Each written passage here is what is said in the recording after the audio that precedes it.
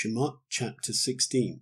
And they set out from Elim, and all the congregation of the children of Israel came to the wilderness of Sin, which is between Elim and Sinai, on the 15th day of the second new moon after their going out of the land of Mitzrayim.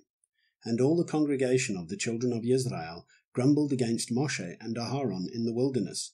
And the children of Israel said to them, If only we had died by the hand of Yahweh in the land of Mitzrayim, when we sat by the pots of meat, and when we ate bread to satisfaction. For you have brought us out into this wilderness, to put all this assembly to death with hunger. And Yahweh said to Moshe, See, I am raining bread from the heavens for you, and the people shall go out and gather a day's portion every day, in order to try them, whether they walk in my Torah or not.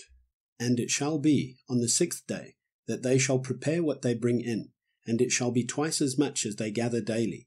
And Moshe and Aharon said to all the children of Israel, At evening you shall know that Yahweh has brought you out of the land of Mitzrayim, and in the morning you shall see the esteem of Yahweh, for he hears your grumblings against Yahweh. And what are we, that you grumble against us?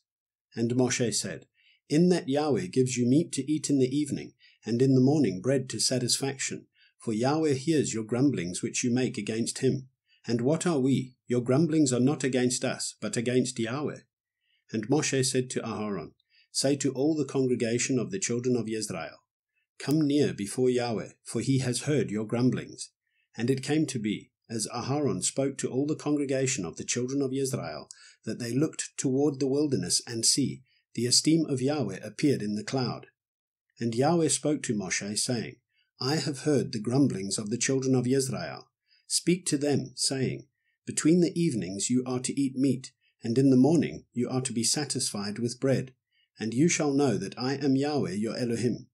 And it came to be that quails came up at evening and covered the camp, and in the morning the dew lay all around the camp, and the layer of dew went up, and see, on the surface of the wilderness was a small round substance, as fine as frost on the ground. And the children of Israel saw, and they said to each other, What is it? For they did not know what it was. And Moshe said to them, It is the bread which Yahweh has given you to eat. This is the word which Yahweh has commanded. Let every man gather it according to each one's need, an omer for each being, according to the number of beings. Let every man take for those who are in his tent.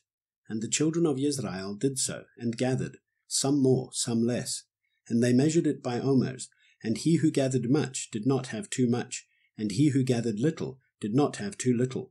Each one gathered according to his need.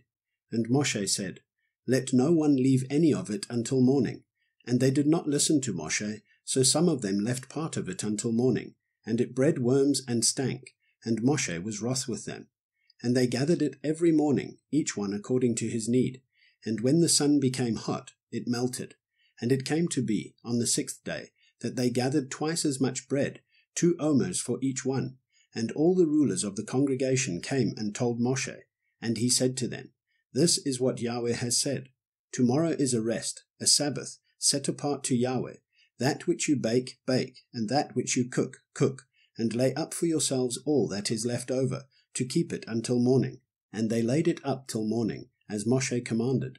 And it did not stink, and no worm was in it. And Moshe said, Eat it today, for today is a Sabbath to Yahweh. Today you do not find it in the field. Gather it 6 days, but on the 7th day, which is the Sabbath, there is none.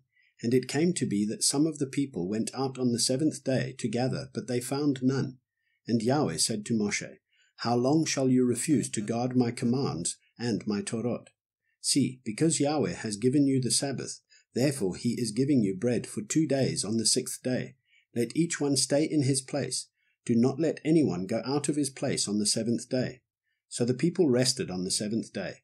And the house of Israel called its name manna, and it was like white coriander seed, and the taste of it was like thin cakes made with honey. And Moshe said, This is the word which Yahweh has commanded. Fill an omer with it to keep for your generations, so that they see the bread with which I fed you in the wilderness, when I brought you out of the land of Mitzrayim. And Moshe said to Aharon, Take a pot and put an omer of manna in it, and set it down before Yahweh to keep for your generations. As Yahweh commanded Moshe, so did Aharon set it down before the witness to keep, And the children of Israel ate manna 40 years, until they came to an inhabited land. They ate manna until they came to the border of the land of Canaan. And an omer is 1/10 of an ephah,